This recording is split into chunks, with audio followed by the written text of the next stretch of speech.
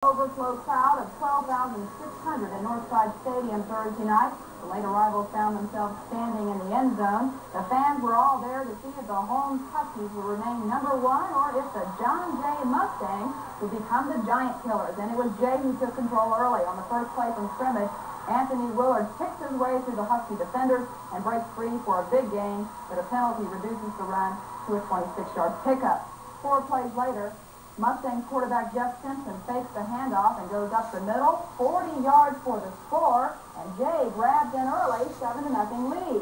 And the Mustang defense showed they meant business, sacking Holmes quarterback Wilbur Odom for a 7-yard loss on this play. While the Huskies weren't moving, the Mustangs were. Second quarter, Tony Smith takes the handoff and goes 25 yards for the touchdown. They missed the point after, 13-0 Jay. Still second quarter, Holmes finally gets rolling. Wilbur Odom hits Keith Cash coming out of the backfield for a 13-yard gain. And Odom finds Johnny Walker at the 1, making it first and goal Huskies. After a penalty, Odom fakes into the line and finds Kerry Cash open in the end zone, cutting the lead to 13-7. The Mustangs make it 19-7 when tailback Tony Smith bursts up the middle and goes 48 yards for his second touchdown of the night. And it's 21-7 Jay at the half when quarterback Jeff Simpson hits Kenny Scare in the end zone for the 2-point conversion. But the Huskies come out firing in the second half. Opening drive, Wilbur Odom goes over from the 10, cutting the lead to 21-14. But the Mustangs get the ball back and drive down the field. Steve Hyatt picks up 13 yards to the Holmes 2. And on 4th and goal, Jeff Simpson pitches out to J.P. Perez, who goes in for the touchdown and gives Jay a 28-14 lead. Fourth quarter now, Wilbur Odom manages to somehow avoid the rush and hits Keith Cash, who makes an incredible diving catch.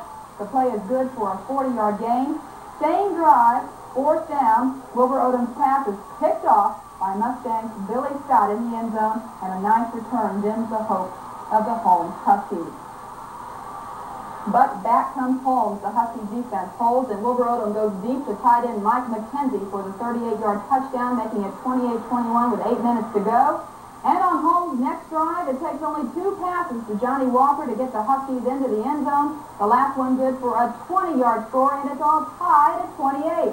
After a Jay punt, the Huskies march down the field, and quarterback Wilbur Odom carries it over from the 15. And for the second week in a row, the Huskies come from behind. The final, Holmes 35, Jay 28. The Clark Cougars